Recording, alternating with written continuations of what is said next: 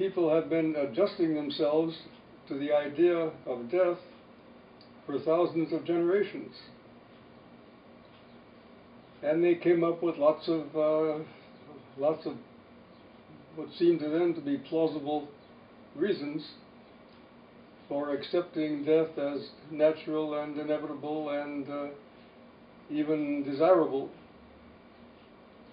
Well, of course, that's just nonsense.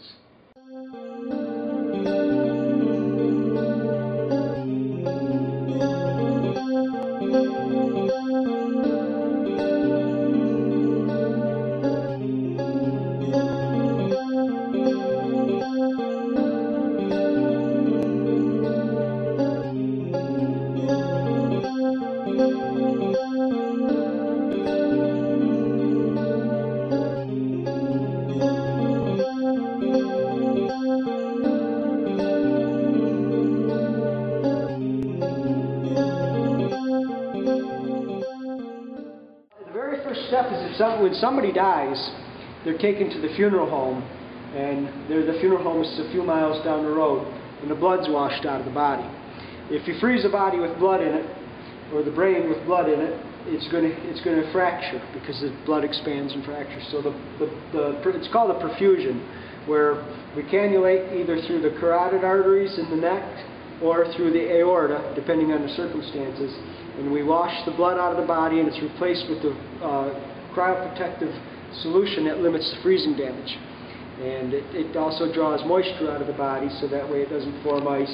We concentrate on the brain. We want to vitrify the brain, and vitrification is lowering the temperature to produce a solid state, a glassy state with no ice crystals. We don't want to freeze them because freezing causes damage. So we aim to vitrify the brain. This one has 4 in it, and we got room for 2 more, but the rest are full. They each contain 6 patients apiece. Patients are stored head down in these, because the reasoning behind that is that if there should ever be a shortage of liquid nitrogen, the very last thing to be thawed would be the brain, and we want to protect the brain. We've never had a shortage of liquid nitrogen. The levels never fallen low or anything, but just in case, you never know, you want to prepare.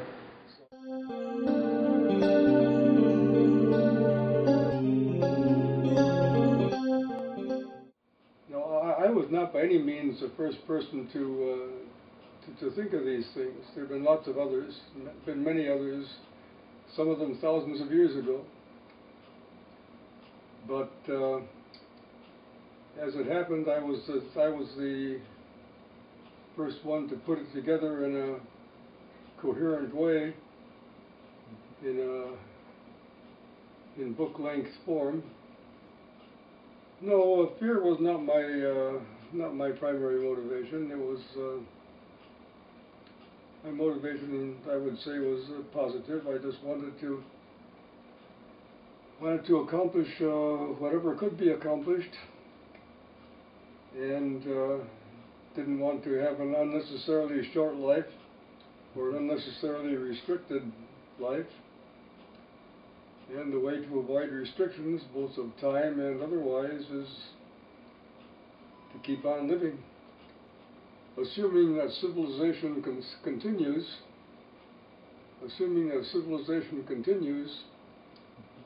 I believe that success is nearly inevitable.